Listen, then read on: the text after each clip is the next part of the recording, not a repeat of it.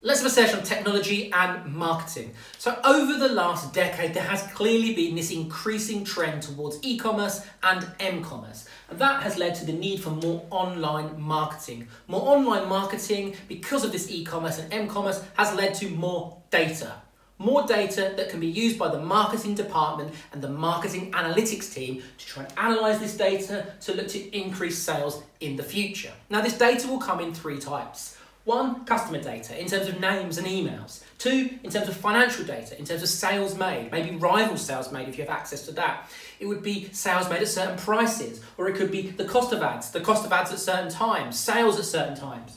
And also operational data in terms of shipping and logistics. And for that, you'd want to try and increase efficiency to bring down those costs.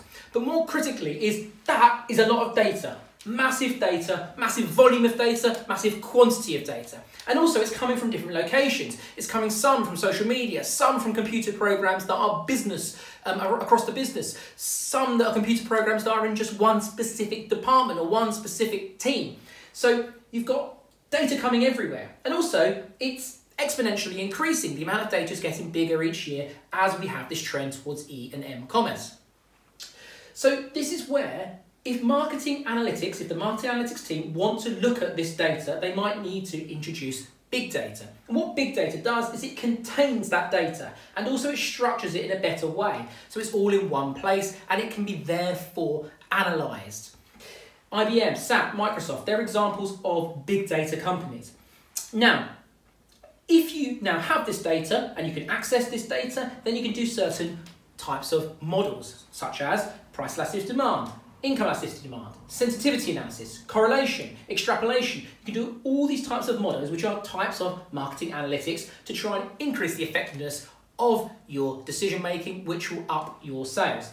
But just the other things you need to think about on the other side, on the limitation side, well, you might need to have skilled operators, which may require increasing training and therefore training costs to get your marketing analytics team knowing what they're doing with this data.